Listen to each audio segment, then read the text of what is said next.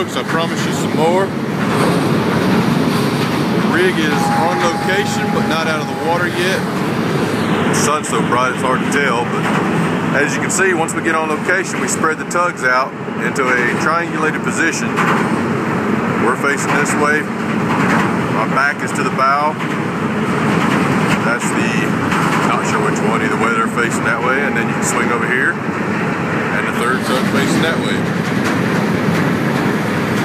Like I said, it's hard to tell, but that pipe looking thing in the back, kind of orangey yellow, that is the wellhead.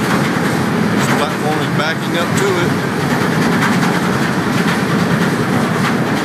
Once they get on location, they'll pin their legs in the bat,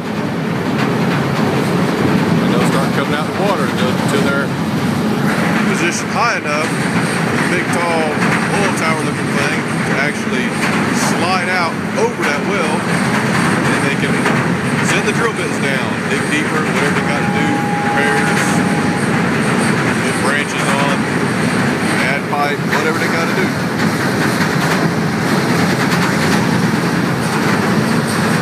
Our tow wire going out there. See the weight coming out behind the boat. We are pulling right now, probably about a quarter power.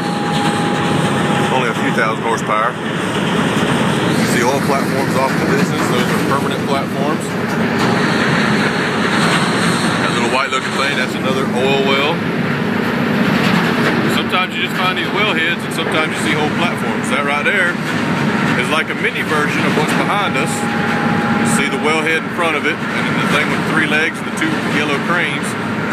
That's actually called a jack-up boat. It doesn't take tugboats to pull it around, it has its own power. It does what it's doing now. It goes over to the platform, jacks up, and goes to work.